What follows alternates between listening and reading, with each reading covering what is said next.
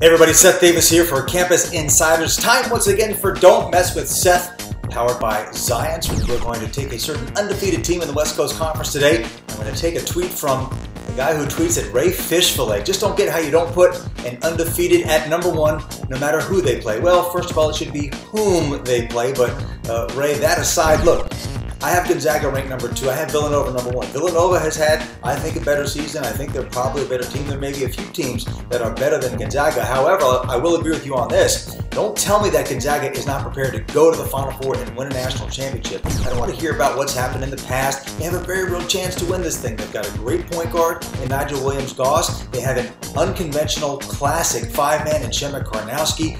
I love his beard. How could you not love the big Shem's beard? Am I right? And they have a guy coming off the bench in Zach Collins who probably has the best pro potential of any player on the team. They've got experience, they've got athleticism, they defend it, they shoot it, they score on the post. They do everything that you want a team to be able to do heading into the NCAA tournament. That's it for this week's edition of Don't Mess with Seth, powered by Science. We'll see you here next week. Remember about Science, great taste, 0 calories.